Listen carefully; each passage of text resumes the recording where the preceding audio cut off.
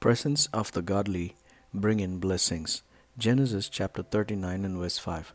From the day Joseph was put in charge of his master's household and property, the Lord began to bless Potiphar's household for Joseph's sake. All his household affairs ran smoothly, and his crops and livestock flourished. The blessings that result because of the presence of godly people are described in the text. Joseph was one of the 12 brothers, and he was hated since he had dreams that disturbed everyone. He saw dreams that described his entire family bowing before him, and this was not a pleasant one to be appreciated. The brothers were so upset that they decided to get rid of him. They somehow felt it was not worth killing, instead to sell him so that they could at least make value out of him. Eventually, they sold him to the Ishmaelites, who in turn traded him to Potiphar, an officer of Pharaoh. Joseph served Potiphar, and soon he found that God blessed his household because of this Hebrew slave.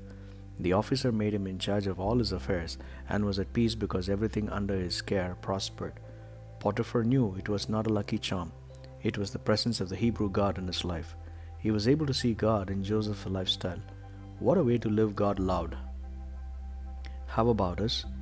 Can people see God in our lives? Has people considered us a blessing in the place where we have been? I think we need to seriously ponder over this perspective. Often we talk a lot about God, and our life is stark contrast of what is spoken. Presence of God in our lives will be evident when our presence makes the difference in the places where God lets us be. The place where we are transforms. There will be joy, there will be peace, there will be prosperity, and above all, that there will be God consciousness transforming people to commit their lives to God. Presence of the godly bring in blessings. Amen.